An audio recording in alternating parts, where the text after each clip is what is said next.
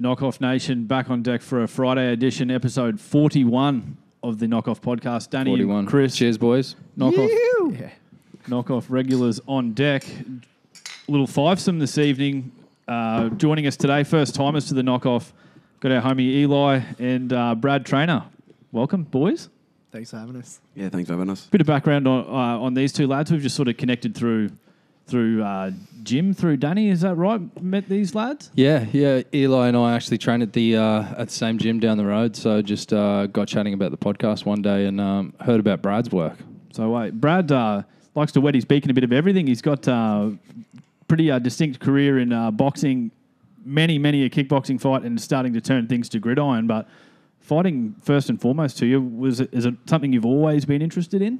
No, not really. It kind of just happened. 21, I wanted to get fitter. Sick of where my life was going, kind of thing. And there was a gym just down the road, and signed up one day and never looked back. And next thing I know, I'm fighting 7 years later. And what was your first discipline? Like we were talking a little bit off the air before about sort of the different disciplines of martial arts that you've partaken in, and you've competed in boxing and Muay Thai and kickboxing and K1 and all that sort of stuff. Like, is that where you started out? Like, where did it all begin for you? For me, it all began with Muay Thai in a little town in South Coast, New South Wales. But boxing for me, I've dipped my toe in it. I honestly couldn't even tell you how many fights I've had boxing. It was a ridiculous amount you were saying before. No. Like Muay Thai. How many fights total have you had, dude? Total have I had? Over 70. Yeah, that's over incredible. 70. Yeah. And you've had a whole bunch of fights in Thailand too, haven't you? Had a good crack there. I was lucky enough to fight in Dubai this year. Wow, that's probably the biggest step for me. That was huge. So was this something for you as a kid growing up? Did you get in lots of scraps and shit like that? Were you that sort of kid growing up? No. So you like just a short, fat little kid. So was it self-defense choice that you wanted to go sign up for a gym, or you just thought it'd be something to do? Get fit? I just wanted to get fit. Yeah, true. I wanted to get fit and obviously learn how to fight. I never had any intention to fight. I never wanted to be a fighter. 70 fights. Yeah. But then, I guess at some stage you just want to test those skills that you've developed, against somebody else's skills, I guess. Is that why you make that switch from, something that you're just training into, let's test this against somebody? Yeah, it was more so, people at the gym that I first started at saying, I'll have a fight. And then me going, oh, shit, I'm going to have a fight. I want to fight now. I really want to fight. And then my trainer then, finally let me have a fight. I think it was maybe 8 months after I first started training. Right. And it's a grim subject to start out on, man, but was that Aaron Smith, out of curiosity? No.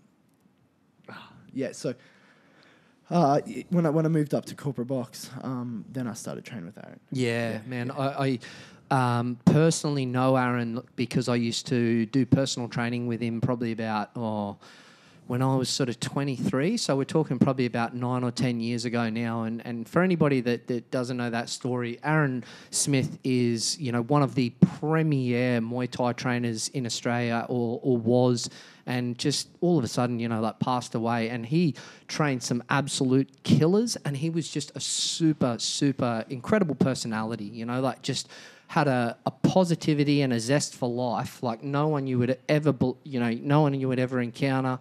Just was hilarious and just, really, really comical in his approach to things, and dressed, super sharp, man, super sharp. So, but so he trained you for how many? Because he was a staple at corporate box, man. I think by the time I'd gotten to corporate box, I'd had maybe 20. I can't remember. Maybe 25 fights. Wow. By the time I got to corporate box, and then I'd had a few with Preacher. You would have heard of Preacher. Yeah, Bruce. And then one day, Azza came up to me and he was just like, I'll always be here. I'll be your trainer. He's like, let's do it. And then I think it was 4 years. Yeah, every day. We worked together, trained together. Nice. So And he's a machine himself, man.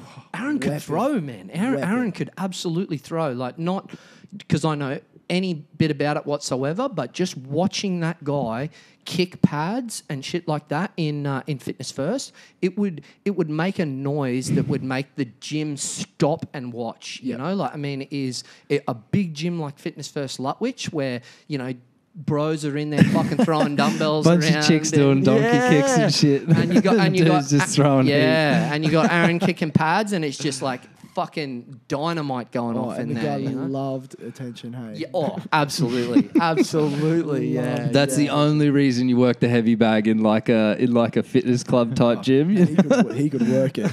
Yeah. Oh fuck. Yeah, that's an absolute shame. But your time in Thailand, did you live over there during that, or you sort of just visited? Stayed there for a while. Yeah. Was there for a little while. What was that like, man?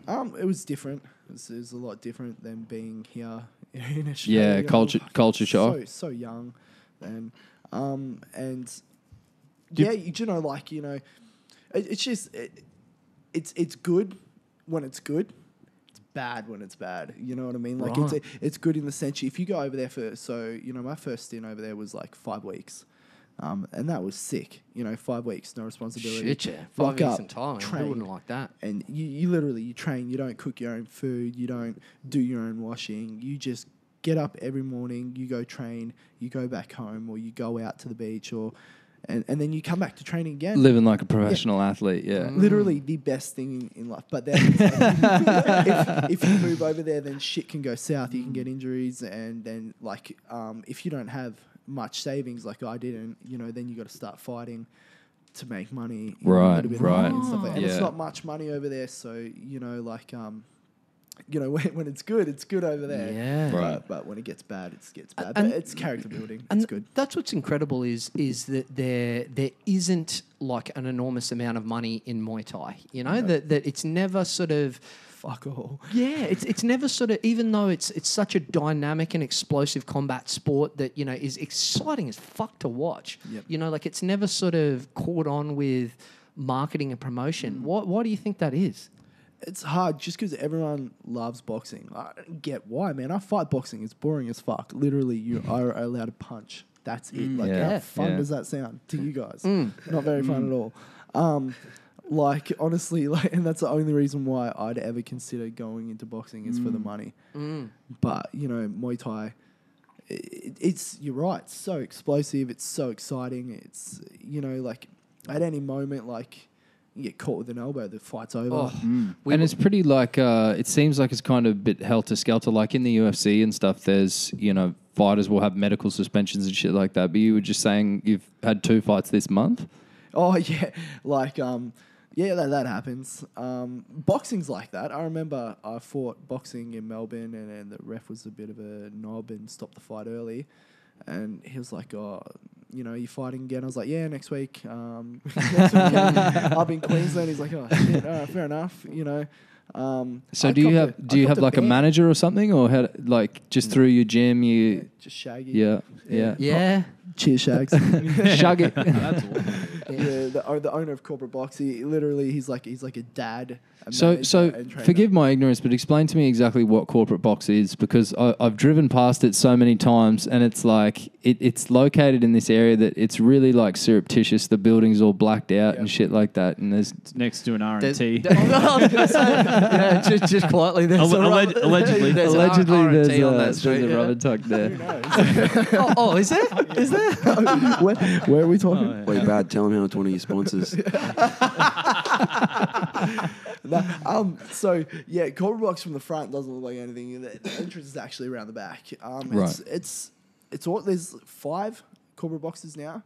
Oh, okay, so it's yeah. a chain just in southeast There's one in Queensland, Everton or Park. Yeah, there's one in like Everton Park. There's one in Ipswich. There's one in the Valley. There's one in somewhere else. And does Shaggy own all of those? Yeah. Really? Far out, man. I can remember when he started with that supplement shop. Yeah. You know, like is that still there? Does he still No, do that? no. No, it's not. Just It's owns gone. Corporate Box But now. yeah, started with that supplement shop and then I opened up Corporate Box, and it has been explosively popular, you know? It's been good. Like Corporate Box it's cool because Well, the one that I'm at. So the high level fucking thesis of what corporate box is. It's like a promotion company, like Ace Boxing Promotions on the weekend, or it's a gym. It's a gym. It's a fighter's it's gym. like Black Zillions or, yeah. Well, Hold it's on, a hold fighter's on. gym, but it's open to the public. So Yeah, the public can go there and get memberships. It's a regular gym. and it's multidisciplinary martial arts gym, or just kickboxing, or Well, now when I first started, it was pretty much just Muay Thai and boxing. There's a lot more structure now. There's like boxing classes and stuff like that. So predominantly, like I don't really see another side of it. I'm only there to train my clients and also like train myself. So when I first rocked up there, it was just a fight gym. But it was weird because I'm coming from this little country town. I rock up, there's like weights and stuff everywhere. I'm like, what the fuck? There's just a ring in the middle of like an actual gym Decked with people, out, yeah. doing their shit. And I'm like, okay, kicking pads in front of them. And, like it's good because, you can separate yourself. Like I now have a little team at Corporate Box, and we train outside. So, it's a gym where you have professional fighters, you have amateur fighters, you have like your everyday person coming in there to just use the gym. You have everyone just mixes. Like it's literally a gym for everyone, if that makes sense. That's a great way to describe it, man. That is a really good So way have to you describe it. you trained in there, Chris? I've been in there. I been in there. haven't trained in there before, but I went in there and creeping. it was early days. Like it was, yeah, exactly, yeah. Standing in the fucking guys' toilets and shit. I thought it looked familiar. Oh, that was you, man, behind the lockers there. Fuck. Yeah, geez, you were hitting those pads hard out Mate, there. funny story. Not to backtrack to our subject before, but there was this gay guy who used to be at this Fitness vs. Lutwich way back in the day, and Aaron, man, wanted to bash him because he used to hang out in the dunnies, and when Aaron was getting changed, and Aaron was just like, this is fucked up, man. Like I don't care if he is, and because I won't sounds talk like too Gaza. much. That sounds exactly like Gaza. This guy was deaf too, so he was like, he goes, I won't care about hitting a deaf guy, shocking. But You've got the gay gym story, yeah. Turned out, good story, Turned out, I'd signed up to a gym exclusively for gay guys without even knowing it. Yeah, that's what I tell everyone anyway. Without even. Precisely. Like I only found out that it was basically a bathhouse because there was one shower there that had a shower curtain. That was it, and all the other was just full on just open showers. What is it like at Go? Has everyone got their own individual shit, or is it like a locker room, so to speak? No, it's like same as the toilet cubicle. You go and this one here is not just a group shower. No shower. Guys just smacking each other on the arse and shit. full footy shower and shit. That's it. Because I'd go to I'd go to the gym in the morning, and then I would use the shower with the shower curtain. Because I'm like, don't know if you boys have ever worked out or done a hard cardio session. It doesn't do a whole lot for your horse. Like, so I'm there. I'm like, fuck. I'll use the one with the curtain, and there was a sauna in there as well. In the same sort of big room with like these two hot and cold tubs. And the second I'd get in the shower, a dude would come out of the sauna and just start showering next to me. And that happened like on multiple times. I'm like, what's going on here? In the buff or wearing like? You just walk out nude out of the thing. So like, next to you, and there's like eight free there's spaces. like 8 free showers. He just like starts sort of like soaping himself up in the next one. I'm like, Did he help? hang on Did he a wash minute. yourself? Like, did he come and help you? Yeah, he was real gentle. And then wasn't it like you saw the sign up? There was, like, the following week? Another time I'd gone there like to have did a quick session after work before going out going out for dinner. So I did a quick session. Go into the bathroom on the Friday afternoon. There would have been 15 dudes in there, not a single person in the weight room, and no class had finished or anything. It's just a bunch of dudes all in mulling the around, change room, looking to make some bad decisions. Are you like, can you stop writing down the address to this place? I got 2 questions. So you knew the first time, but then you went back again. Had a membership sign. There's direct debit. I was doing 7 a week. Mate. Best shape it ever been.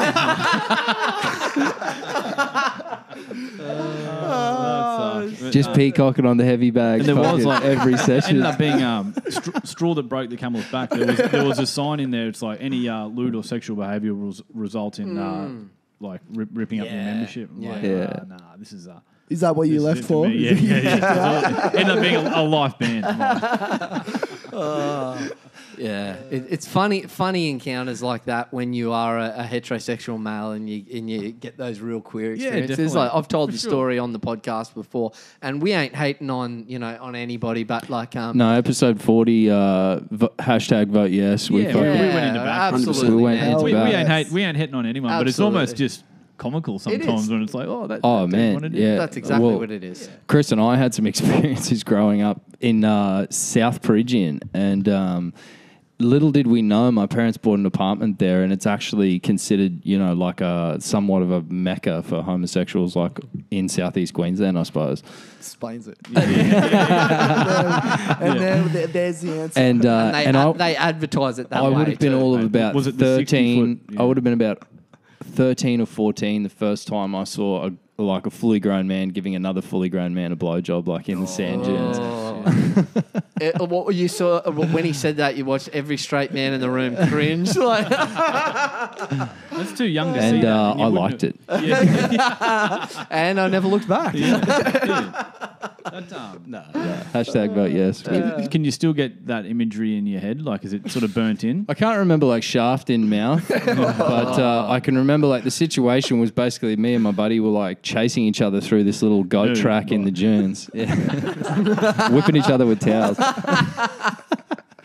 and came to this like Jim? came to this little clearing, and there was just like a towel, and then like one dude like spread legged and the other dude with his head in his legs, but nowhere to go, and I'm already sprinting, and so Just I hurdle basically just hurdled these two gay dudes, like, and then my buddy was chasing me, and I've gone into this like next little goat track, and I hear him like, oh fuck, and jump it, and we both like legged it out and like ended up cutting my leg up really badly, like on this fence, like because I was so freaked out, like trying to get out of there and shit. It was just like I don't know. Imagine getting your Traumatizing. getting your rat smoked, and then all of a sudden, like 2 kids are hurdling you. Like, oh shit! You're fucking asking for trouble if you're on a public beach in the sand dunes. Oh, For man. fuck's sake. I can remember a couple of times at Southport, like running through that bit. Southport's through the another dunes. one, yeah. Big hanging out. But running to the beach with my surfboard for a surf, and similar sort of deal, like just except didn't hurdle them, but off to the left, like to. Oh, this looks like a surf sucks anyway. No, it's flat. Fuck it. Anyway. So were you lucky enough to go to like a King's Cup while you were over in Thailand by chance? No, none of that stuff. I wasn't as into, like, I didn't really get into Muay Thai, even though I was over there for, like 9 months. Oh, yeah. nice. I didn't get into it as much until, I got back here to Australia, and stuff like that. So, I missed out on all the important things over there. But that's all right. Like, when I go back over there, I'll do it all again. And you got plans to go back? Yeah, I do. Except, my fight style's changing now, so I think I'd be better off going to Holland or something like that. Cool. You know what I mean? And training over there move closer. Training over there and fighting, because I'm more of an aggressive fighter as opposed to a relaxed fighter. I just feel like I'm a little bit torn. I want to go to Thailand, but I don't want to go there to train. I'd rather just go there, have a few fights, chill out. And then if I wanted to train, have like a solid couple of months in Holland. Alistair So that sort Overeem of push forward aggressive style, is that sort of Dutch? Yeah. Sort of, right. Yeah. That's cool. What's the name for Dutch kickboxing? It's got like a particular name. What's the camp that fucking Alistair Overeem's from? Isn't he the camp? Black Zillions now?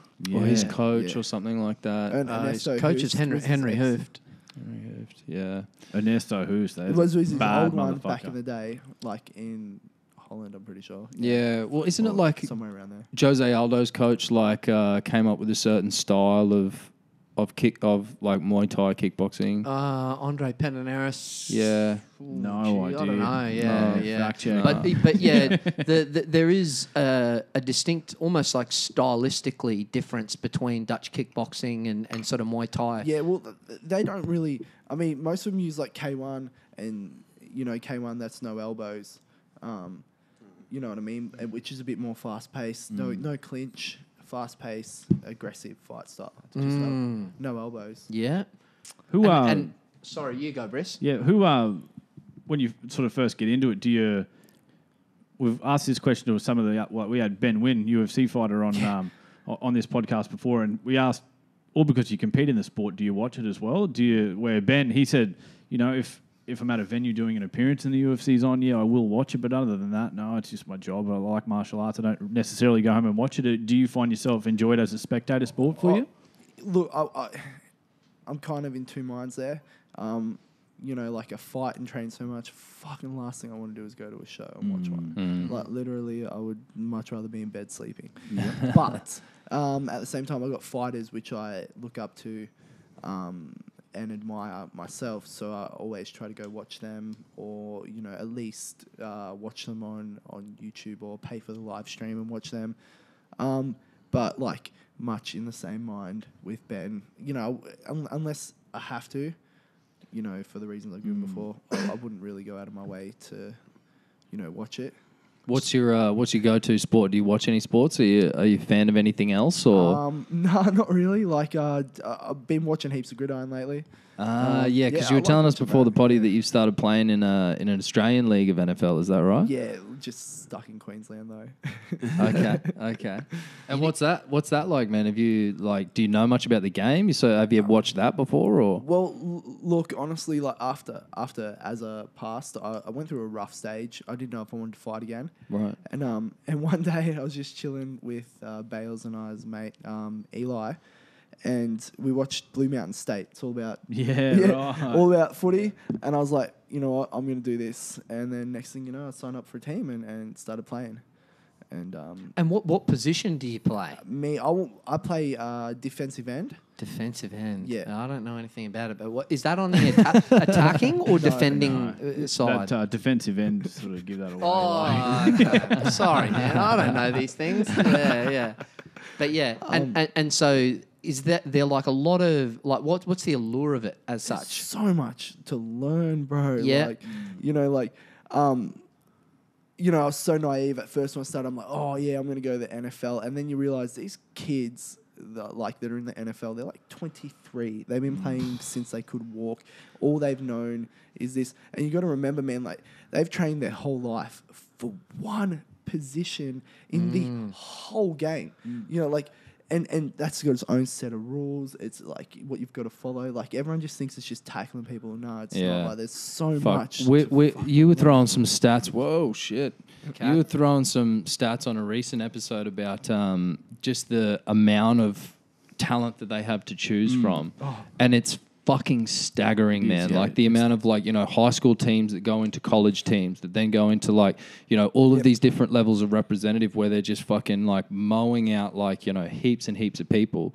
And then you get a Jared Hayne or somebody like that goes in and like has a crack and is considered our most elite fucking football player or game with the ball in your hand sort of thing, and doesn't even make the final 80 or whatever. Yeah. He made it through, so he got a spot on the 53-man roster to compete in the season, but his appearances were limited in that, and he dropped the ball. Like he played special teams where you can come in at kick returner and drop the ball twice, man. And there's just when it's that 1% of talent, it's like. Do you remember those back-to-back. stats? Like it was around that Trophy Kids doco. Did you boys see that on Netflix at all? Trophy Kids, fuck.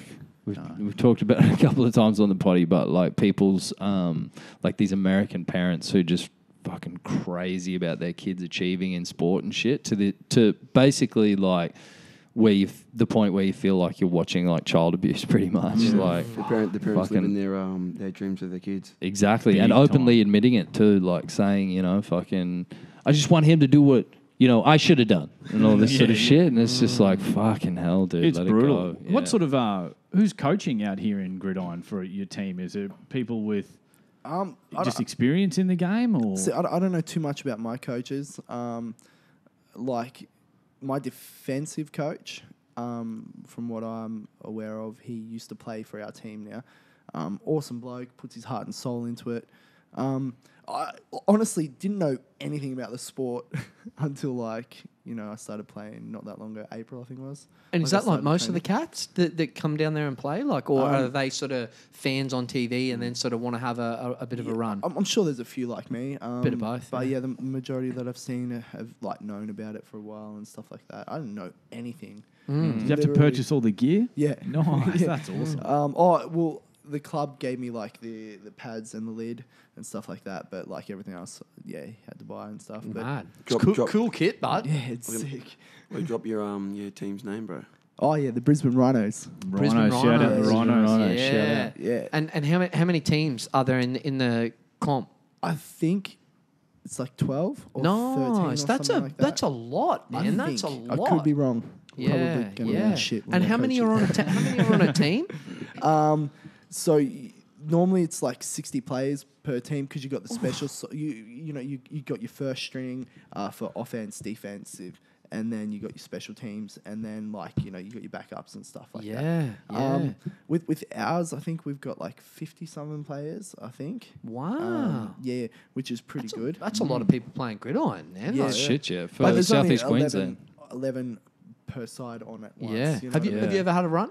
Nah, man, it's not my thing. To be No, honest you with you. think? He'd kill it. But how do you know if Absolutely you haven't kill had a run? Oh, exactly, Bales. I like the free flowing sort of Yeah. games more so myself, but at Yeah. the same time, I'm not knocking it, but just not my thing. Yeah, because we were talking before the potty, like rugby's more your scene, yeah? Yeah, man. Yeah, exactly. Yeah. And How good is an elite level rugby union? The flow of play, like when you just got a rolling ruck and maul and just backs fucking it. Like they say, oh, rugby, the game played in heaven. I think it's like obviously because it's like a Christian brothers tradition, so it's like a religious thing or whatever. But fuck yeah, like that elite level, there's nothing better to watch. I probably watch more rugby league to be honest, but it's there's more finesse to the game of union. I've got a bit of a thing on it.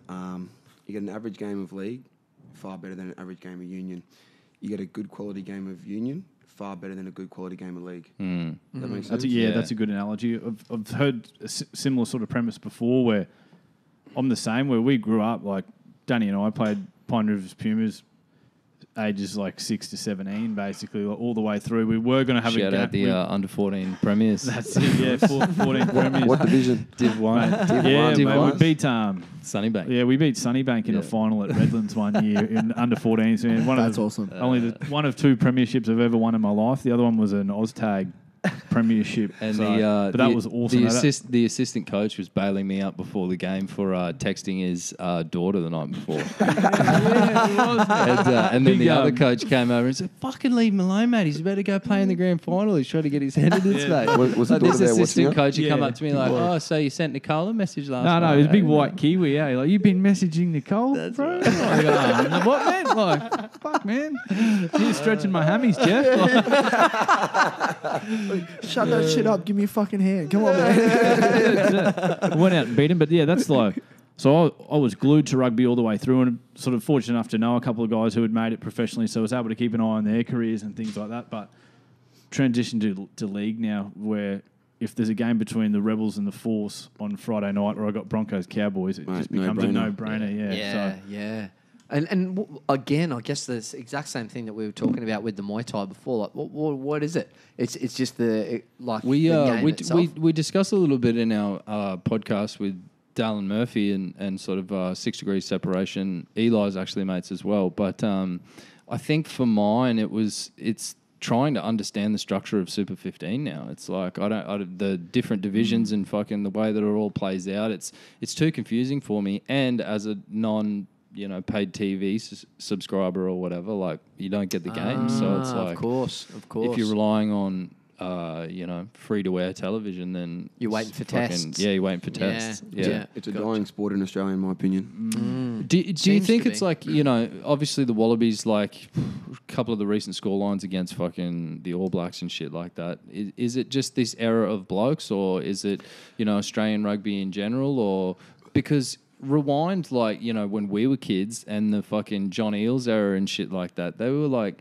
immortals, you know, living legends. And But it's kind of like the Australian swim team. It's like, where's that talent gone, you know? Yeah, exactly. And that's it. Shout out anybody who's, you know. It's honestly like you guys are speaking Chinese to me right now. I've been trying to decipher this shit the whole time.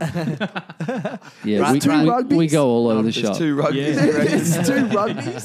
Yes, What's sir. going on here? It is.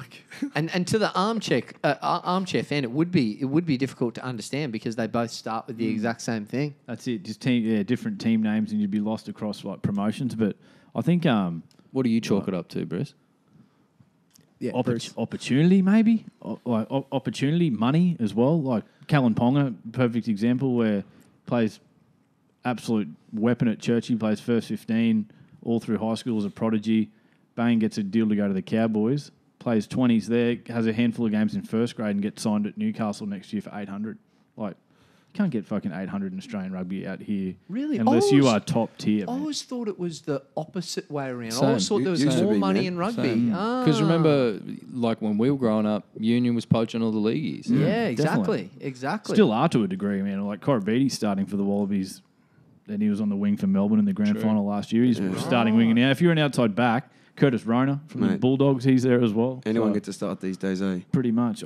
Over you go. Carmichael, perfect. Yeah. If you're a leaguey, and you Sonny go Bill across, made the move. definitely. pretty Yeah, perm. Sonny excelled, man. He could play whatever he. What fucking an wanted. athlete! What an athlete he is. Yeah. He can box as well. Like, Yeah. Him and Paul Gallen are apparently want to box and are looking to actually get that done. It's probably like a fairly like garbage sort of fight, but I mean, it could sell some. It could I'd sell watch some it. tickets. Paul Well, Gallen's had a Sure. few fucking fights. He's now, had a eh? couple now. Yeah, he's fought some dudes of fairly high caliber, but so is Sonny. Like he fought that Francois Botha in a title fight. Wasn't that an But outrage? during the fight, Sonny started to gas late in the fight. It was scheduled for 12 rounds. 10. Then they just go, no, 10. it's actually 10. It's 10. He wins. Yeah, Like, that's so Oh, shit. so corrupt. Friends is there and they're like, what? I'm starting to fucking turn up. Like he was doing like almost what Mayweather did. Like Sonny's fading. He starts pouring He's on built him. a fucking Probably fight would've put him strategy away on in 12 another rounds. 6 minutes. You know, Yeah. it's like, Calling it early. Calling yeah. it there, and Like, that, no, it's a wrap. that's how corrupt some of it is, though. And I mean, I guess it's notorious for all sports to have betting corruption and stuff like that, but definitely in boxing. Yeah. Have you ever boxing's a lot have you ever like- been involved in any decisions where you've just gone, that was bullshit? Like I won that fight. Like any robberies or any Adelaide birds there just stitching you up? Shout out Adelaide Bird. God, so many times. Yeah? So many times. I remember one time I was fighting in Melbourne for an Australian title in K1, and my opponent is just a knob, just a loudmouth, just knob. Les Clark, hope you're listening. Shout him out! No, I love it. Yeah, just a dick, hey. And we rocked up to fight, and it was a war. Like this kid bring it like as much of a knob as he is. Like Yeah, he threw can down. bang, man. Fuck. It was a tough fight. But the whole way through it, as I was like, bro, you're ahead, but you've got to work. You just got to keep working. Everyone in the crowd, it's a huge crowd there, had me winning, and then comes to the decision, and they're like, it's a draw. What the? Are you watching this shit? Did you see the fight? Man, lost my shit pretty bad. And did you see it the same way when you watched it back as well? 100%. Yeah, exactly. That must be real painful because It's so painful, man, because I left for Queensland after empty, no belt, nothing. Yeah. Fought my heart out. Like, wasn't that just a prep? Leading up to the fight every day, Azza and I just training hard. Yeah. Busting our asses down to get to weight. We had to meet his demands, his weight, his style of fighting. We took elbows and clinches out because that's what I'm good at. We met every one of his demands, and he was just a dick the whole time. And then when we get down there, it's a draw. Does it make it easier when someone's a dick? Like, obviously, when you're going through a fight camp and you're preparing to fight an opponent, does it help if there's animosity there, or it's just sort of like, no, I'm focused on doing my thing? I mean, like, No, you never focus on that. Right. No way, man, because at the end of the day, you're in there to get a job done. Yeah, and that's win. That's it, at whatever the cost. So if you go in there thinking, oh, this guy's not saying I didn't. Like, of course I was angry, but at the same time, before I walked out there and touched gloves, my mind was clear. I knew exactly what I needed to do. You know, like the training camp leading up to it, I was a little bit angry, but I'd never walk in there and be like, oh, I'm gonna smash. No matter how angry. No matter how angry, because it's just gonna cloud your mind. And I always fight with aggression and bad intentions, but you can't go in there, as you said, with those feelings. You can't go in there with that clouding you, because you will lose. Yeah, and we've actually touched on it with a few of the fighters that we've had on the podcast, but that mental game is a really strong component of really any sort of physical discipline. Like it traverses across many sports, but particularly the fight game, where you really, there's a lot of visualization, I suppose, that sort of has to go with that. Are you a big proponent of that yourself, or? In a sense, yeah. Like, what's your mindset when you go into a fight? Are you channeling some inner darkness and shit, or are you going real sort of calm? Me, no. Okay, it's hard. Yeah, it's confidence. Like Conor McGregor, self-belief, spec. Visualization, or well, this is kind of a little bit of a story to get to the mindset. Lay it on us, brother. We got nothing but time. So, I'll get the start of it over and done with quick. Lost a lot of fights. Yeah, just lost my way in fighting. Stopped caring. Stopped training hard. Just started doing it to pay bills instead of actually fighting. I didn't care. Didn't rock up to training. It was just a low life, pretty much. It was nothing. Fighting how often at this stage? Oh, like every month. Every month, yeah. Who cared? Just whenever. Like, going hard in training and the gym and shit as well? No, going hard. Like, I was literally just a mess. Just rocking up. Just rocking up, just doing it. And then, anyways, one day, as I said to me, he's like, look, I know you love fighting, but, if you lose again, you have to retire. I was like, oh, man, I'm like 24 or something. Like, True. I was pretty young, 25, I think. Yeah. Oh, yeah, I was 25. I was like, oh, crap, it hit me like a ton of bricks. So 6 weeks later, he was like, all right, so in 6 weeks, you're fighting this guy. It was a step up in weight.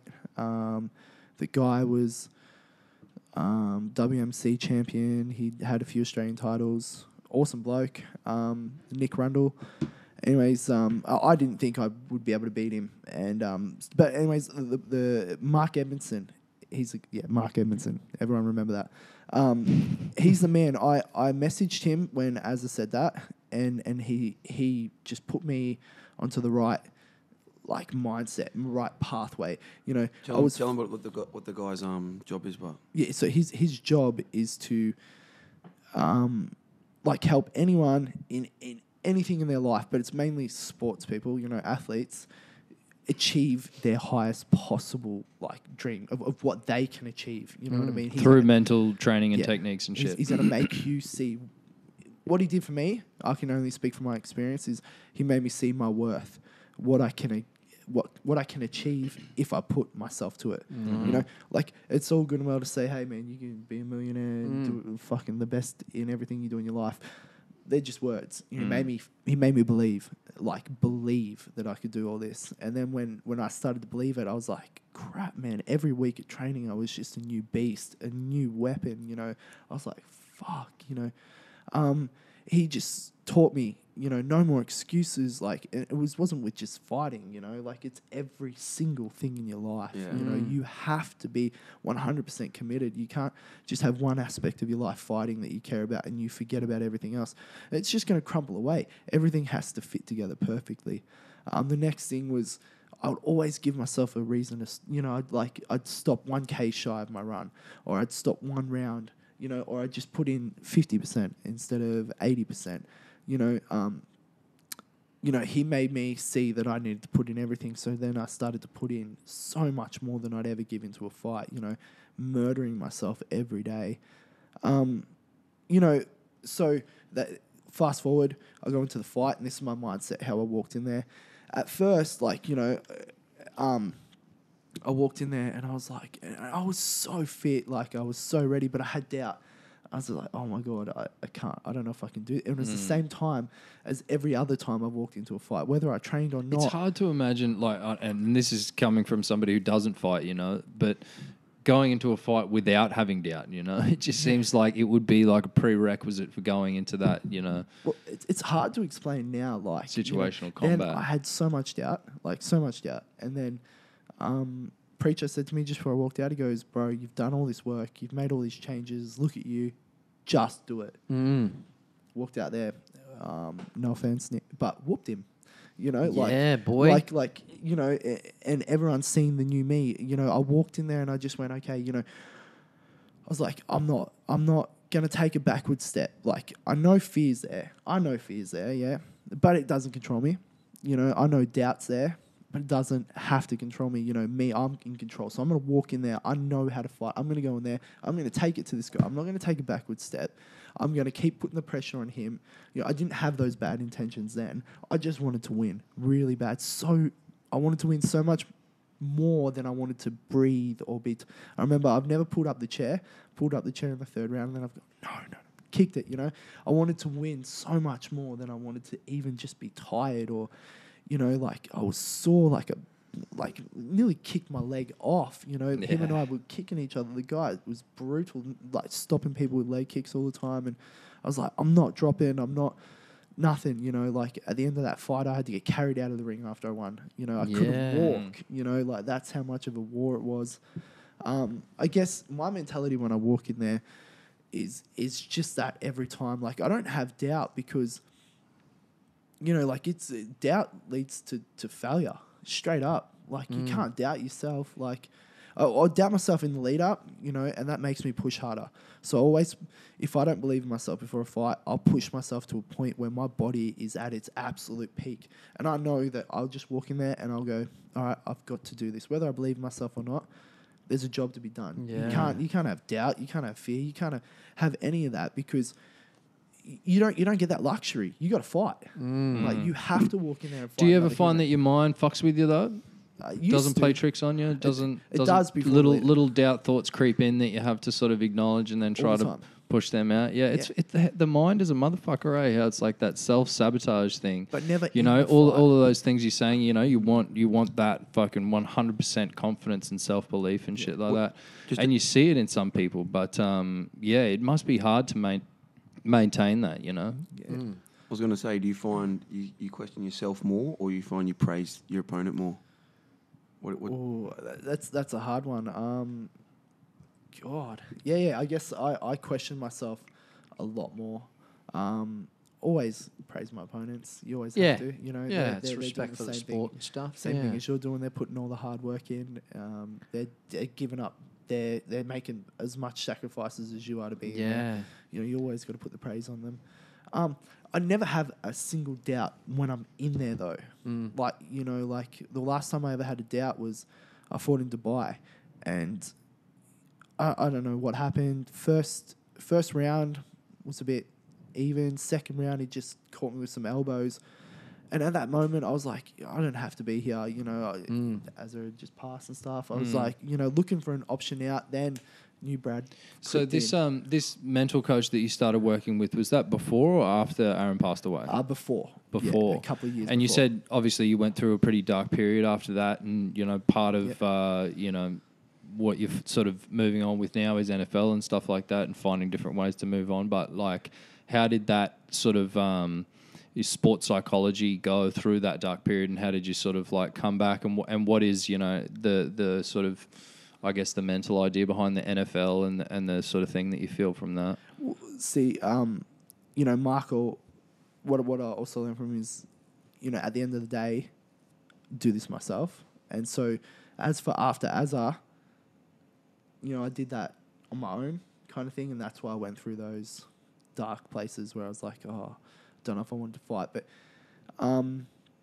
you know, having had seen him previously, you know, after Azar passed, like, you know, it was what he taught me that helped me get through that. You know, it was you know, like, you don't have to be weak. You know, you don't have to let this control. You don't have to you don't have to fall into a dark place. You don't have to become, this mess of a thing. Like, it's all choices. It's all choices that you make, Yeah. We were only having the discussion over email at work today, back to what you were saying before, really powerful message that it's so important to have, to have goals, and to have things that you're working towards. Like we were talking about. And I think strong role models as well, man. Yeah, for sure. People who don't grow up with proper, parental guidance or, somebody like a coach or somebody like that stepping into that role and really sort of showing you how to be a human a little bit. Yeah. We were talking about, I don't personally watch it, but these boys are Bachelor fanatics. But, shout out Sophie Monk. What's up? And apparently the dudes on the Bachelorette last night were having like a bridge comp or something. That's right. Yeah. They had like a manliest man competition, and the first one super low budget competition, but they got all of the dudes to line up and do like a core plank. Yeah, good point. Yeah. And the dude that won did 7 minutes. How many minutes? How long do you reckon you could get in a plank? How long's a piece of string? Seriously, come on national TV, I reckon you've got at least 10 minutes more than your usual effort. Yeah. Fighter over here though, he'd definitely have a longer one than most. Yeah. Much longer one than most. As has put us through a fair few holes. I know. Just hold it until someone says stop. Yeah. So how many minutes? Like, I mean, you would obviously do those as part of your training. I don't time them. Like, yeah. Literally timed one in a long time. I don't know, man. Like, 7 minutes is pretty decent. Fuck top, yeah. Sounds like a top bloke. I think he got evicted that night. He had a little dick, man. I think I was reading on news.com or one of those trashy sites or whatever that the bloke she picks is like one of the is some intruder that's like just cashed up. Yeah, well, they've given her like Sophie Monk's 37. Yeah, and she's a celebrity, and they've given her all of these dudes who are like legit. I think the oldest one is maybe 29, but a whole bunch of 23-year-olds and shit. And in all her lead up, she's saying she wants an older man and this sort of shit. So they've given her a bunch of numpties, and I think they've got plans of whoever they're getting to intrude. Rumor is that one of them's like heir to some millionaire fortune that's going to like propose on the spot, and the rest of these like owns a bunch of dudes, bars and shit. Yeah, they got no hope. Like the vibe is like she's the teacher and they're the fucking children. Like. That's really. What she's dated the who's who of Hollywood. Is she going to come and hook up with the fucking chippy from Gold Coast? Could you? Like, you know what I mean? The second year. Yeah, precisely. Mature age apprentice. Like. I was gonna say the other day, I was watching, there was previews for it, and it was the guys getting given from the parents. Yeah, it was the first time I was actually a little bit intrigued by the TV series, but I want to know what sort of things were they saying. In front of It's this one dude. This This one dude that's fucking. He thinks he's fucking hilarious, but he's like trying way too hard.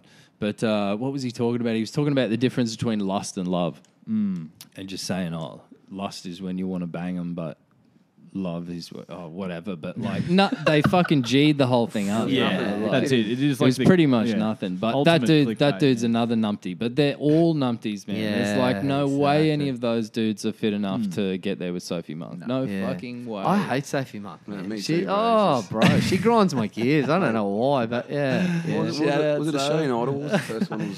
We already worked out. Pop stars. Australian Idol. She won a pop star. Pop stars. Yeah, Pop Stars. She was in Bardo. Oh, She was in that's Bardo. She was in that girl right. group. They Bring made up on Channel Poison 7 right now, man. Prior to that, she started out as a Marilyn Monroe at Movie World. Movie World, that's the one, bro. Yeah. No broke shit. through. Fucking There hell. you go. There's so. But she actually won me over in this show, man, because she's quite down to earth. Like, Yeah, I don't know. she owns her like I'm a bogan from the Gold Coast, moniker. Yeah, exactly. She's just got that real horse-like fucking trans voice going on. But more She's got like a importantly, pack-a-day she's got smoker voice. Yeah. Yeah. She Well, she does smoke durries, doesn't my she? God. There was, I don't know. Nose probably. beers and lung candy, man. Big time. Hand in hand. This one dude puts his nephews up there, and then she asks the nephews, how many boyfriends has your uncle had? This is before she's met him or whatever. How many girlfriends? They put a bunch of homos in there. How many times has he gone by? Like, Full sex Q&A. It's got, so yeah, that is like. So has he had many girlfriends? He's like, nah, a couple. He's like, they're like, yeah, a few. He's like, she's like, how many? Like 200. 250? Yeah, two. and then they're like, no, like 4. yeah, she's like, And then it's like, good. obviously, that's her benchmark, you know? She's like, I've had about 300 plus routes. She was Like, in a relationship with Jason Statham, fucking Russell Simmons. oh, man, From she Madden, would have been like- getting passed around like... Yeah. And she claims it too. That's Buttered the bread. other part. She does. Yeah, She's that's admitted it, that man. on the Colin Jackie O show and shit before. I've listened to that. When What, she that was she's on a it. huge slut? That she's been through, like, she's listed out the people she's been through in Hollywood. Like, she's sort of like Plus, I've plus, fucked this plus, guy. plus, Yeah. heaps of dudes with no names, like Oh, young it's- up and coming male models that are currently unknown and shit. She might just like slayed her way through. Tyson Beckford unearthed and shit. She'd have her own like sexual health like physician, I reckon. Yeah. So, Sophie Monk, please do not bring a defamation case against us. Allegedly, it's all allegedly. But we already worked 43, out Sophie that Monk. I think Welcome, Soph. I think Southern Star Endemol's policies would be such that we'd never get a Bachelor contestant on here. Shout No out way. Matty J. Do you remember Matty J from nightclubs in Brisbane and shit? He was the one that was just the Bachelor. Nah, man. No. He used to work the door at the GPO. Right. Yeah. Isn't it Shout funny how out you Matty get all J. these like C-grade celebrities that are like... But just nobody's see who turned Matty into J. C-grade. Matty J. would never be allowed to come on this podcast. Never. He'd be Never. contracted. Never. No way. Yeah. He'd be NDA'd up to the nines for for sure. sure. Yeah, absolutely. But Shout out, Matty, if you want to break contract, dog. I was about to say, nor would we really want to have him on, but it would be Mate, be a I very- reckon he would be awesome to pick his brain on what that experience was actually Yeah, like what it was like that's the true. producers It's scripted, like, I reckon, man. Surely. like so much of it would be. Definitely. And they do All it'd his be monologues like, that he's you know, reading between scenes and stuff would be written for him. It'd be like a 40-minute date stretched out over like a 6-hour shoot. And For it- sure, apparently like each person has their own producer. So it'll be like, okay, Eli, cut. All right, so you go with your producer and, you know, Sarah goes with hers. And then fucking they're both like, okay, so in this next scene, like, you know, this is your opportunity to maybe like, you know, tell how you really feel or whatever. Like, and they'll G you that's up. And then so you go out and, yeah, it'd be interesting to see how it all works behind the scene, eh? It would, because that's the thing. They don't get to hang around each other when the cameras are off, so everything's organic when they do say action. Like, so you'd be out for a day, and they just whisk Because you away can in tell, 2 man. cars to the There's a next certain scene. there's a certain you know, visual cue that you can get from a person when they're feeling awkward, despite the fact that they're still going through pleasantries. Like you can see these people sometimes they get that like flushed look in their face where it's kind of like, this is awkward. This is fucking I tension. reckon that's just human nature. It You know, is. like It everybody is. gets that. You know, you can be the world's most confident person, but if you're in the company of somebody or you're just in one of those situations where there's nothing to say, Passing But it's someone in also- a hallway, it's and also- you're both trying to go left. It's like, also the aspect of like the other watching, you know, the voyeur aspect. It's the same as when we switch the microphones on the podcast. Like before we switch the microphones on, everybody's talking and it's like, you know, casual. But the second we're like, okay, we're recording now, everyone's like, oh shit, we're recording this, you know? Yeah, like, there's an and it's animal. the same when they put like a camera on people, you'd have to think, you know? yeah, definitely. There is an element of nerves that I guess creeps into anything, and it's like what we were talking about before. You know, it's just about getting on top of them, and some people just have a tendency to be able to get on top of it better than others. You know, And having a technique, I think, is like a huge thing, you know, if you've got somebody who's really got the method. And it's so interesting that, like, you know, some people, you know, the mental coach, for example, knows exactly how a fighter's psychology should be going into a fight, but he himself maybe doesn't have the, you know, physical capabilities to do so.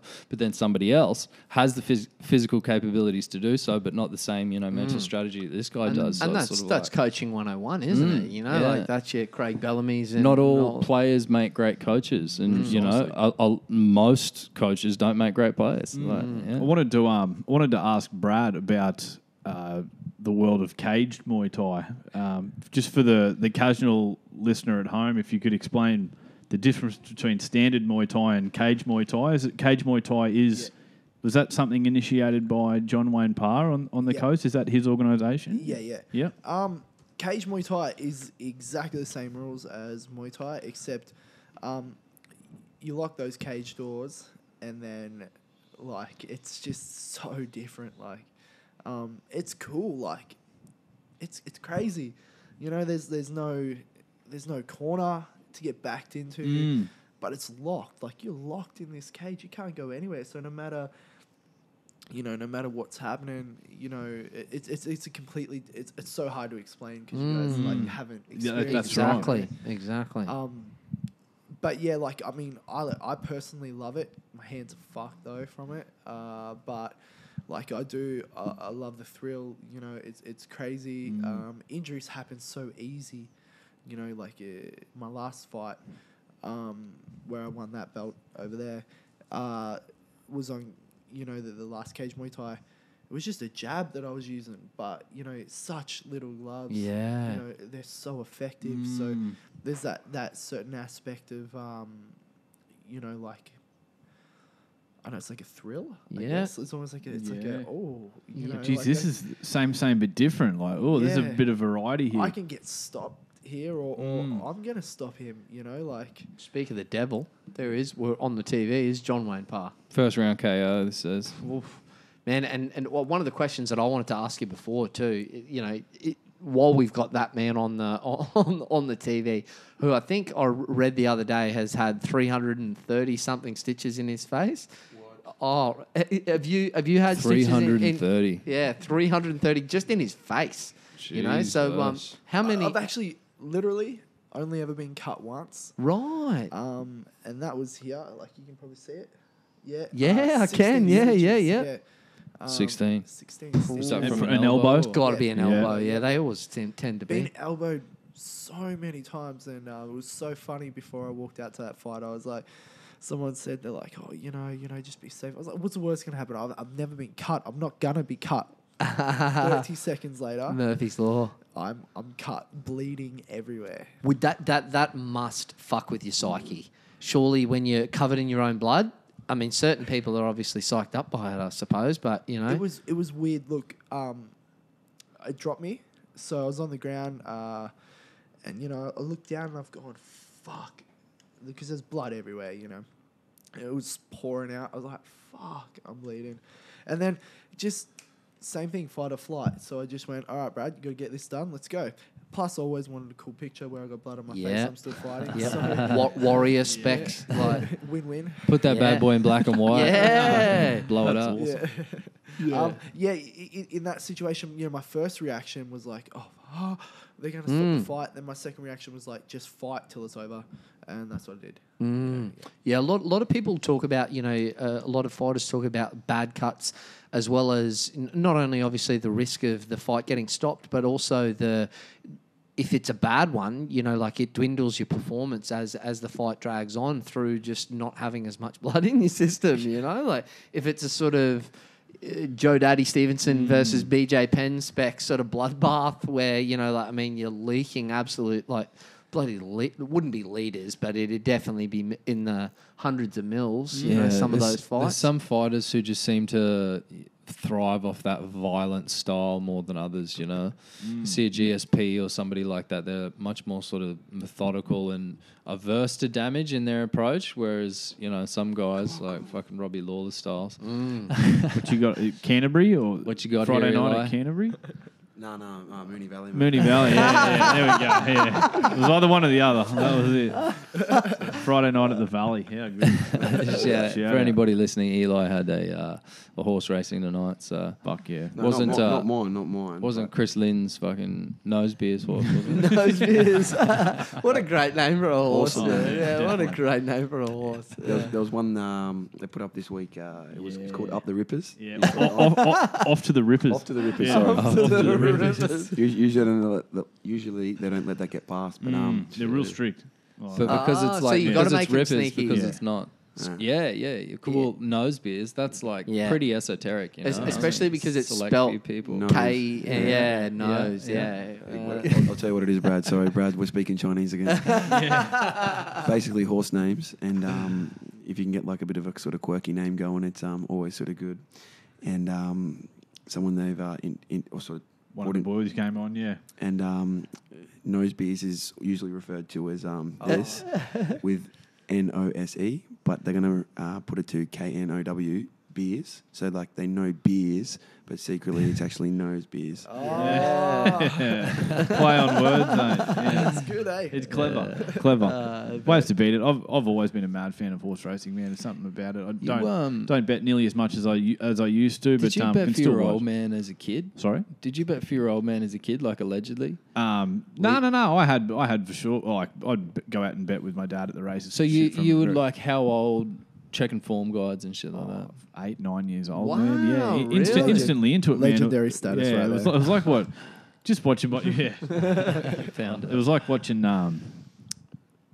Just doing what your old man was doing, sort of thing. It was just fun, and it was a bonding thing as well. Like it was a big Saturday afternoon. Both Has it into always it. been a numbers thing for you? Lisa and Homer spec. Yeah, daddy daughter. Daddy daughter day.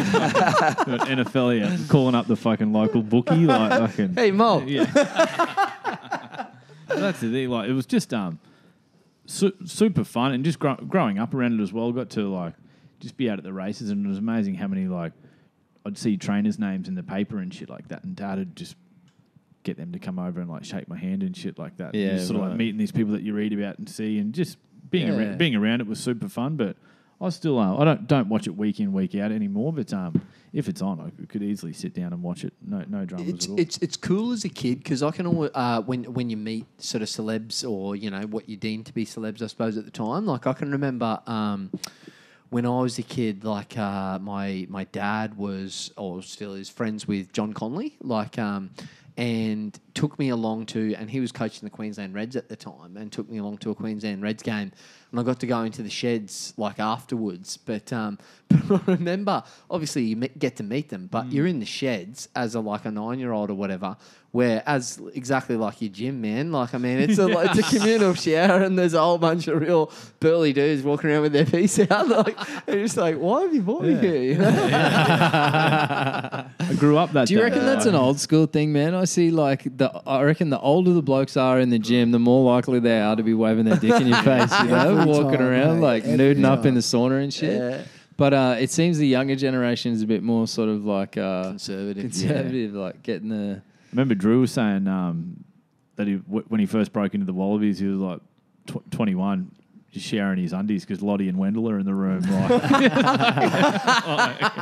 just sharing his undies. But now he's even said only recently nah, nude up, get in there with the boys. Yeah. Come on, he's putting shit on the rookies now for sharing in their undies, so he's come full circle sort of thing. I'm sure it would sort of have that element to it of you'd almost be putting yourself more in the limelight by sharing in your undies, Let's just ask, what's it like, man? What's the dynamic, man? Yeah. I'll give you, so Break it down for us, man. I've always found Brisbane, mate, for myself personally, everyone's in their jocks, right? Right.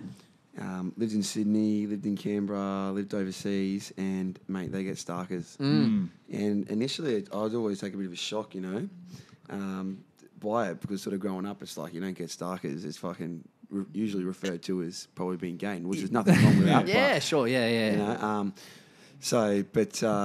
Mate, I was the same thing. Did a full circle by the end of it because I didn't want to be the guy who wasn't starkers, Yeah, exactly. Yeah. Get the kid off. And it's such a funny dynamic too because I wonder, girls would have to be the same. A bunch of chicks sort of, standing around getting ready and shit like that, Yeah, standing around in their I don't think they care bangers. as much as other's guys do, asses though. and Hey, That's Yeah. right. Or is that just how we're size imagining is it? everything. Hey, Yeah. Literally, and that's why I don't get naked in shows. Size is everything. You get what you're given, though, man. You got to rock it, man. And- I was and given a pretty rough hand, man. That's funny. But yeah, that's probably how we envision it to be, with a whole bunch of girls just standing around in bangers and bras and undies smacking each other on the arse and whatnot. But I'm sure it probably doesn't exactly transpire that way. But No, it would. I wonder if other sports other than footy have the exact same sort of thing because footy. Tennis always- players ain't fucking going and having group shit. Yeah. Well, Mate, mate, Andy Murray ain't walking in with his sword out. Yeah, but you know how footy has that sort of, I guess that it's dynamic of gangers and shit as well. But Where it's the boys, man. It's like it's the boys, and you only have to watch an episode of the Footy Show or see see footy players get interviewed when they're in camp with all the boys, that it's exactly like high school, man. It's like, you know, it's like you haven't left that camaraderie, that mateship vibe that you had going, you know. It'd be Other sports fucking just don't awesome have life, the you know. boys.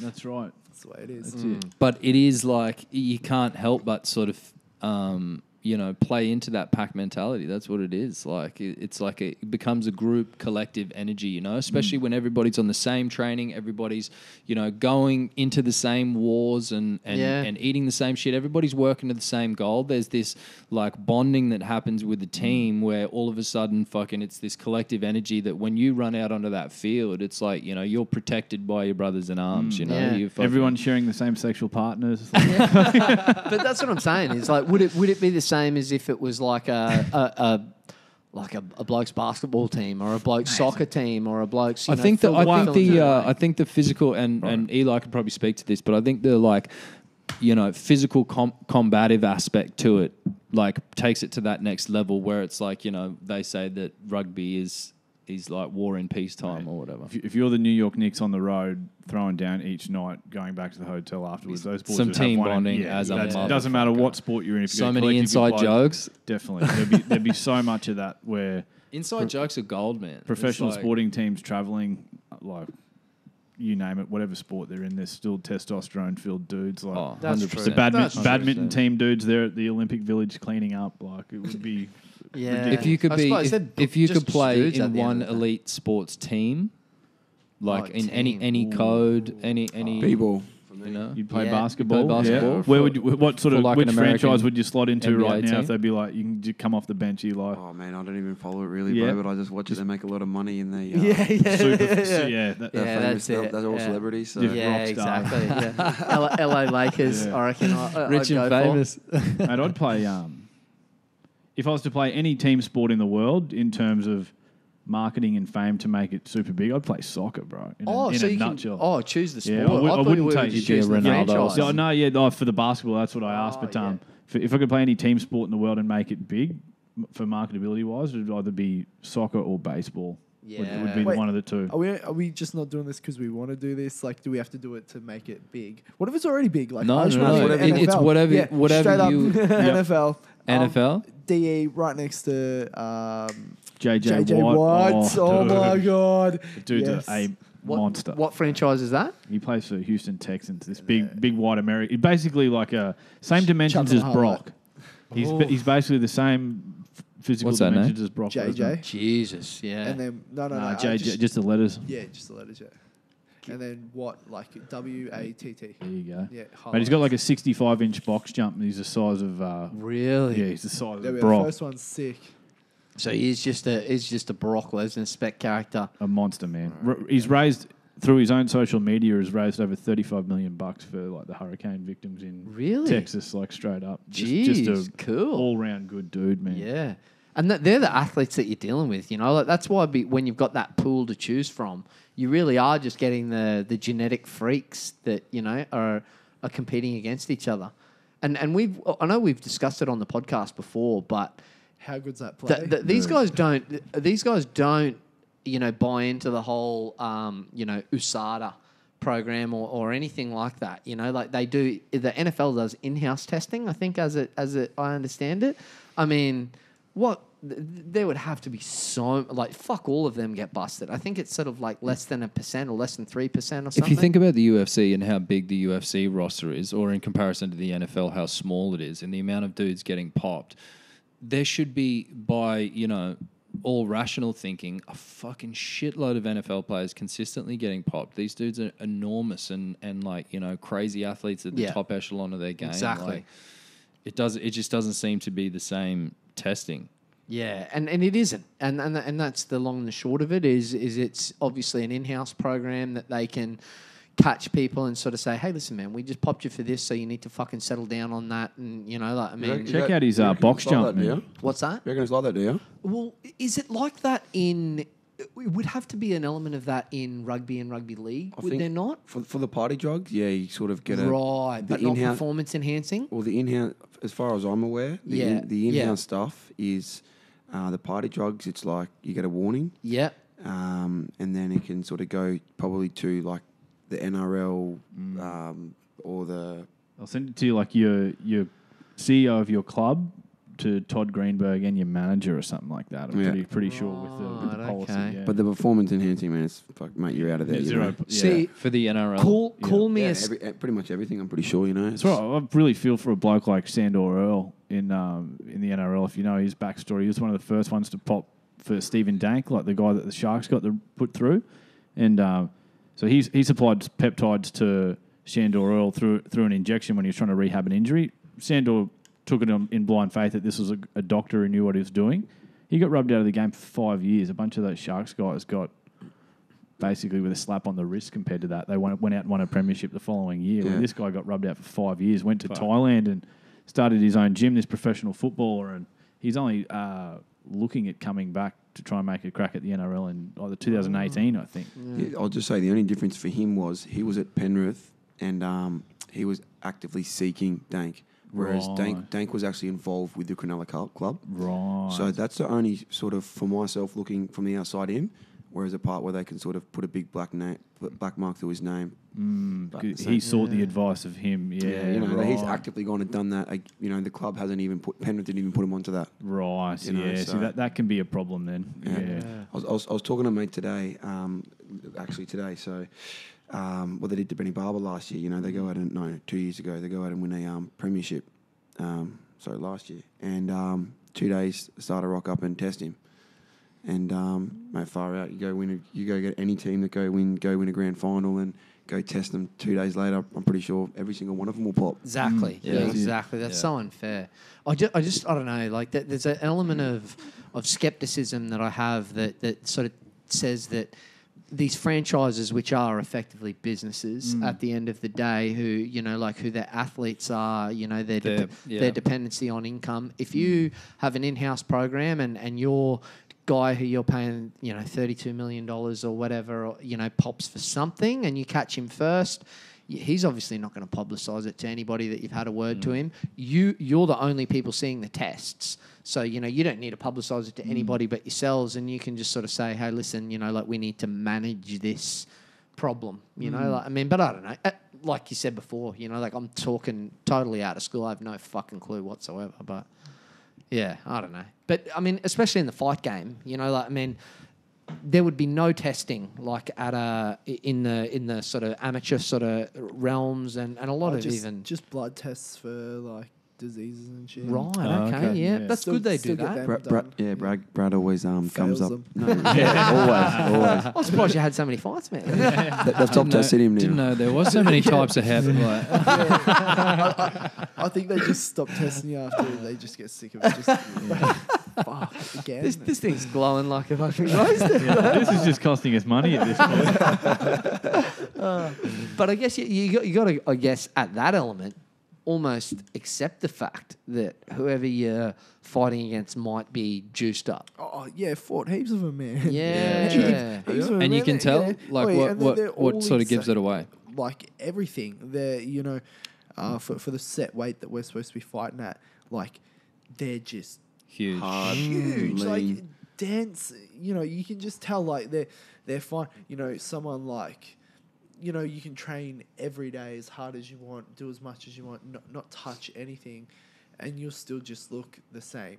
You know, then you see people coming in, you know, they're not training that hard, and they're coming in overly conditioned, and you know, but it all, man, all that show just goes to waste. First round, they gas out every time. Yeah, Every right. time, and they all fall. Yeah. You find the performance enhancing doesn't enhance their performance. I mean, Surely it'd depend on Depending on what they're taking as Yeah, well. I guarantee if they were Honest- shooting up a whole bunch of EPO or something, their cardio would be off the charts. honestly, like it comes down to the person fighting. Yeah. You know, it just And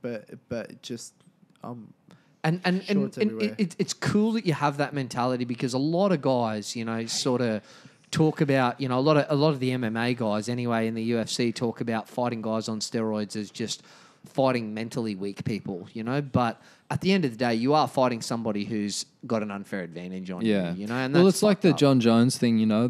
I think it was the tweet that Daniel Rumble Johnson actually made afterwards, that's saying, you know, for him to do that feint and then get the high kick. That's a fight IQ thing that's not related to performance enhancing drugs. You know what I mean? You can't take a drug that's going to tell you to set that up and make that decision. But, I've said it 1,000 times on this podcast, but there's always that, the thing about PEDs is people think that it's, totally cheating, but there's that element of hard work that still goes hand in hand with that you can't deny, Like, my honest opinion on it. How many different supplements are there out there that are all essentially performance enhancers, like whether even if it's nutrition and shit like that, but it's I guess the thing is where it's difficult if one person is taking something and the other person's thinking it's not allowed.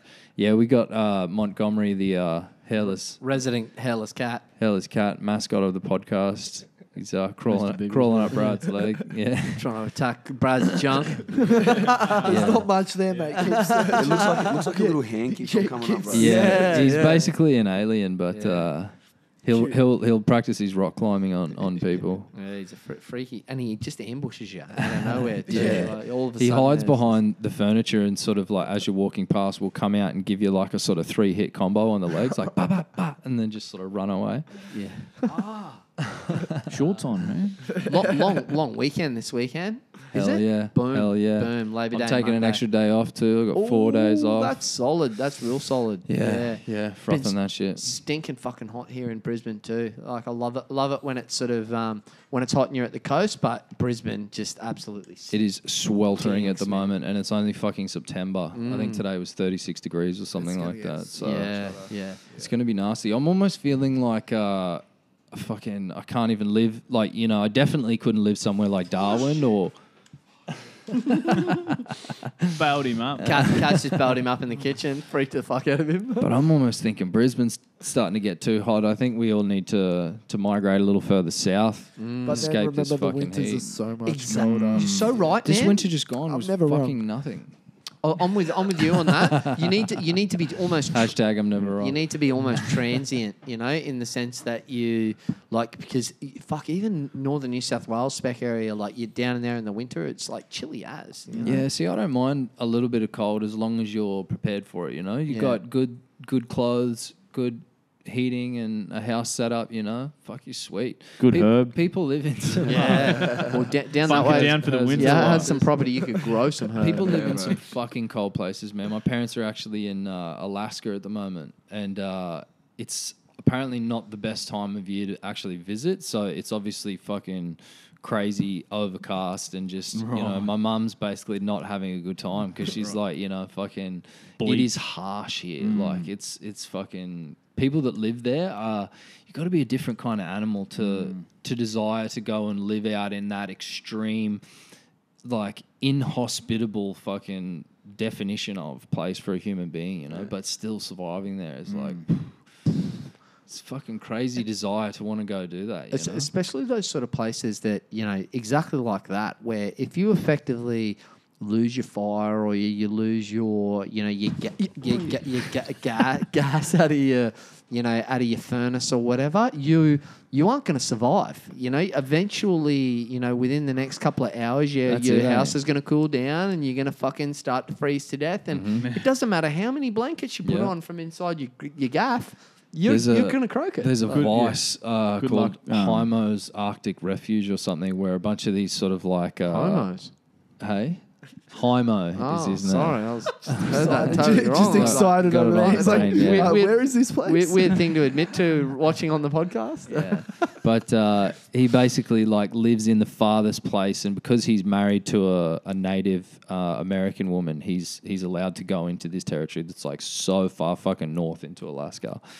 But I didn't know. Monty's terrorizing. The fire goes out and you have to try and find your cone piece. Like that. Yeah. Worst nightmare. Just- No, You that's pull it- worse, bro. You can't even light it up. Yeah. Didn't even think of that. You'd find your Just have a shit- handgun and end it there, I think. Shitload of Bic lighters just like lying around.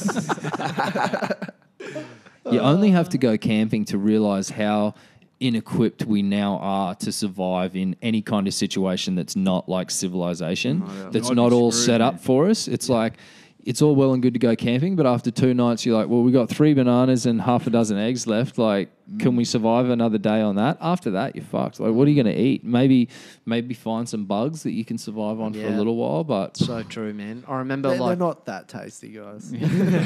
I remember Get that cricket protein. I Like, went up to Townsville back. I don't know, maybe like floods sort of time, like when Brisbane sort of flooded and we got all that rain. 74.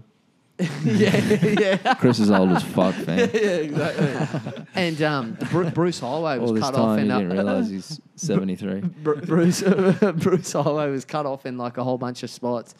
And going into the Townsville Woolworths and just like being no fresh produce, all the bread gone, you know, like, I mean, they had fuck all because obviously, and it was in the space of, you know, a week.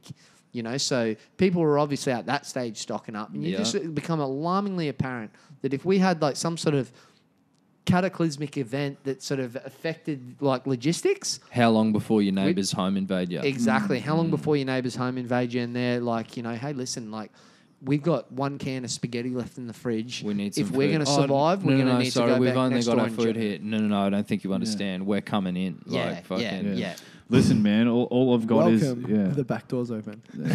all I've got is some sugar and this KY jelly. I looked into this one time. There's it's in Northern Territory. There's a Aboriginal sort of group or organisation that offer pretty much you pretty much got your clothes on your back, and they'll take you out for 3 or 4 days into the wilderness and pretty much show you how they live, how to get your own food, how to sleep, and pretty much take you back to like That's awesome. primitive ways, I guess. And bush tucker styles and shit. yeah, give you really a good understanding and idea of Well, what it is like. if anybody would know how to survive in the Australian fucking geography, it'd be the Indigenous, man. Yeah. They've been here, like, they're actually, you know, the current dating is like 40,000 years or something like that. 40,000. But there's actually new theories to the point that the from Africa theory may actually be like from Australia or the landmass that, you know, Australia was Really? joined with other stuff, like as the original peoples, you know, the original Homo sapiens and shit. Really? Wow. Yeah. So it didn't all start in Ethiopia?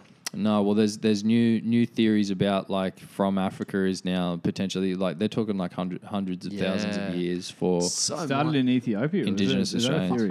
Ark of the Covenant is like is Adam and Eve. Yeah, he's like, well, I don't know it in depth enough to really talk about it with any sort of intellect. Graham but Hancock, right? Yeah, he wrote a book, that Fingerprint of the Gods, which is based around that Ark of the Covenant. Like, Oh, yeah, which is just effectively, as I understand it, a place in Ethiopia where, you know, The first son of life sort of yeah, thing. exactly, where Trippy. people came down from the trees and started to stand upright and all that sort of stuff. Have you ever heard the theory about the stoned ape theory, where they say that human consciousness changed once primates started eating psychedelic mushrooms? Yeah. Oh, right. Yeah. Far Yeah. out. Could be. Yeah, I don't know. Like, who am I to say that it's wrong? But it seems to be like- drawing a long bow, man. On these chimps getting around off head. Like, I'm definitely not somebody who should be speaking on like nobody is. neural biology. Or And well, nobody in is. my educated opinion. Yeah. The psilocybin manipulated their cerebral cortex. Like, But even the dudes like your Graham Hancocks and stuff like that, they wouldn't know. You know, they're just guessing. It's all Like, it's they're all they're just guessing. they're writers as well. Yeah, they're just making an educated guess at it's it. all speculation, isn't it? But yeah, it's crazy, man. trippy. There's so many different theories, but yeah, you a lot of them sort of err on the side of rationality more than others, and you'd have to think that you know the Adam and Eve story and flat Earth and all that sort of shit is obviously doesn't make a whole lot of sense. Yeah. What do you mean, man? What do you mean, man? Doesn't make sense. Flat Eli Earth. is a firm believer in the flat Earth.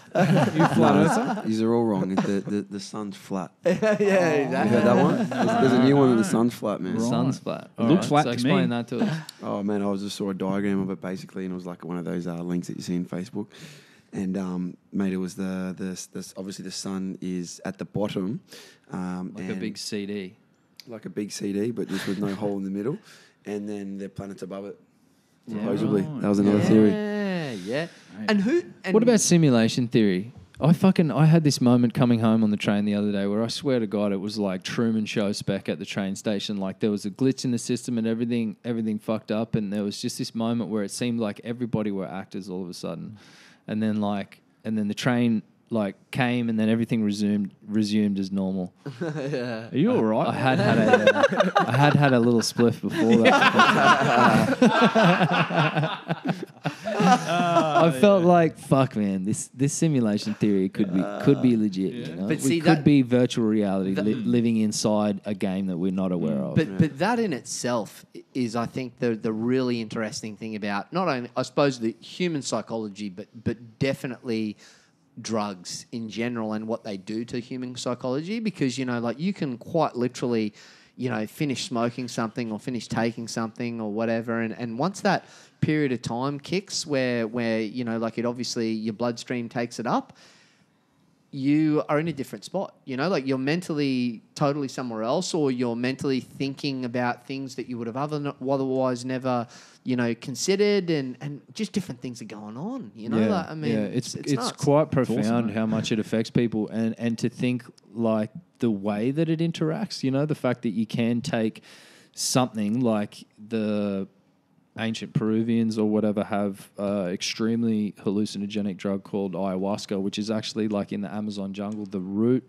I think somebody fact check this, but I think the root of one plant mixed with like the leaves or the berries of another, of a possible like hundreds and hundreds of thousands of different plant species, but it just happens to be, you know, the chemical reaction that happens with these two plants when ingested and processed by the stomach leads to this like 20-hour body purging, like intense psychedelic experience that's actually meant to break shit like heroin addiction and stuff like that. It's so profound. Like people will go like back into their deepest, darkest, like repressed memories and stuff like that.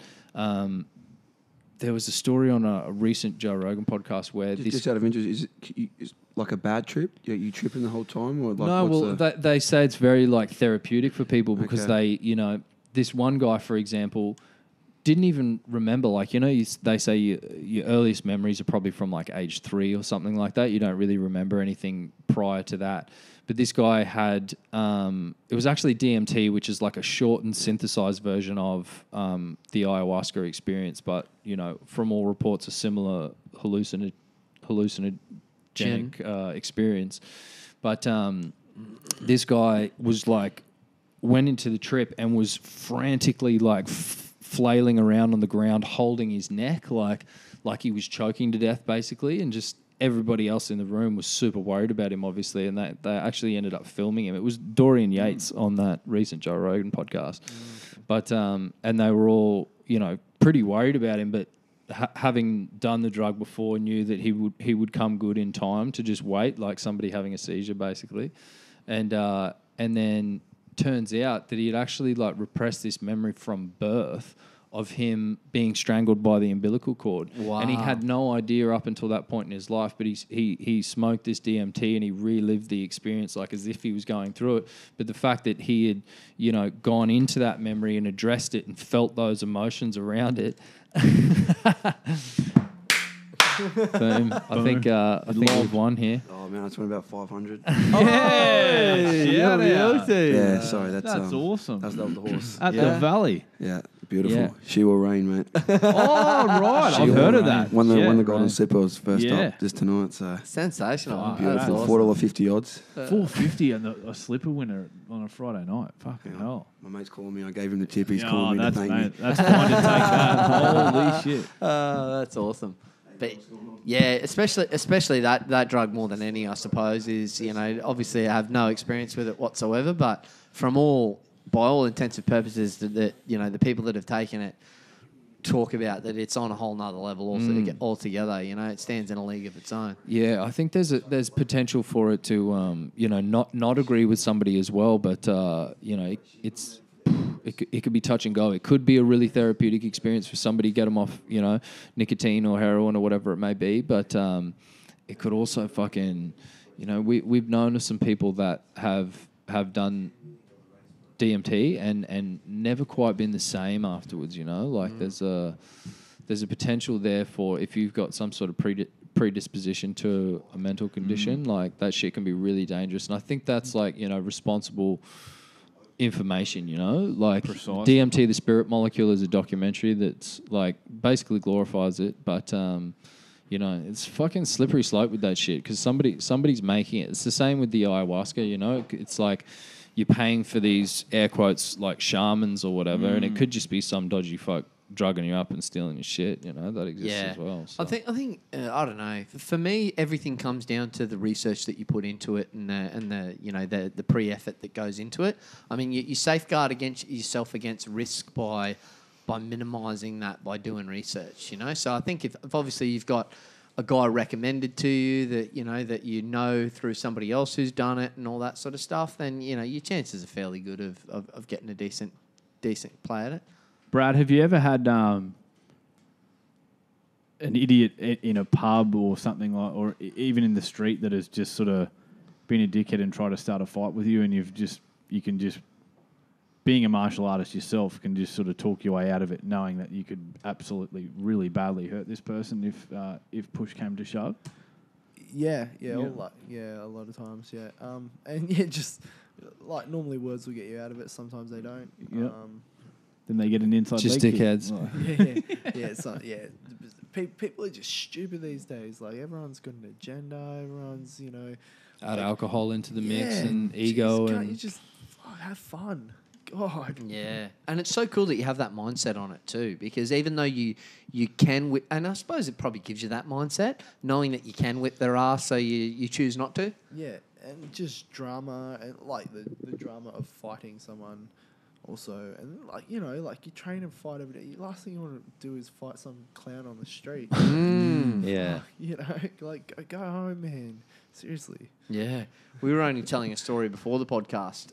Me and Maddie were going out to the car, and we got approached by like a 14-year-old on the street who pretty much like wanted to fight us. Like just sort of like came up and started shaping up straight away and like pulled his shirt up as if he was reaching for a handgun in his pants. Yeah. And it was, Shout out the Village Green Studios. Yeah, with his 10-year-old accomplice alongside him in his Oakland Raiders hoodie. and then Like, kicked the car as we drove off. Like we were actually sort of talking about that, in the sense that look, it probably would have been a positive outcome to whoop that guy's ass simply for the lesson that you would probably teach him about being respectful, running your mouth, exactly, like around people. But at the same time, there's so many different things that could have gone wrong with the situation in terms of, even though obviously you can, definitely whoop people's ass.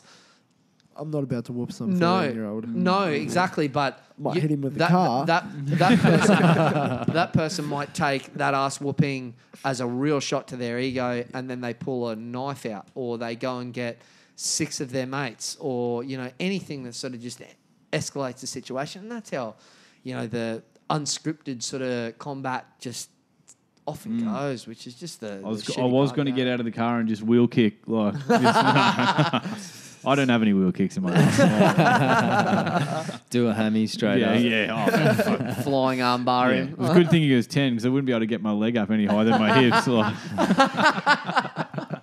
Oh, that groin flexibility ain't what it used to do. Show him how those hands feel, but what hands? We were joking. Like, we were throwing out the possibility that he might have just been a 14 or a 15-year-old Floyd Mayweather and just lit us both up. Like Slumped over bang in the street, just like, where are these boys? Oh, We're shit, podcasting at 7:30. What's that? What's that ringing in my ears? And why am I looking up at the sky? We live to fight another day. Yeah, we do. And we live to fight another episode. It's been fucking awesome to have you along, Brad. Really appreciate you and Eli, of course, taking the time to fucking sit down and chat with us. It's been real. absolutely, man. Finished on a win. Congratulations on your win, man. That's a good result. So that just goes straight back to Sportsbet, obviously. Yeah, pretty much. Flight tomorrow will be gone. Off to the Rippers. Shout out Nose Beers. All right. Sick boys. Well, thanks again. Thanks for having us on, man. This is awesome. Yeah, thank you very much. No worries. Great And job. then just quickly before we wrap it, like if people obviously want to do some training with you or whatever, how can they get in touch with you? 0411 675 203. Mad. Brad Traynor. Or look him right up on on. Facebook as well. You can look me up on Facebook. You as heard well. it there first. Fantastic, man. Trainer by name, trainer by occupation. Works well. spelled different, but Spelled different. And Eli, do you need any more clients, or are you already busy enough? I'm fine, thanks, bro. Because we'll get you thousands right here, bro. All straight tens. That DM will be fucking blowing up after this. All right, boys. Thanks again. Thank you. Thank you. Peace.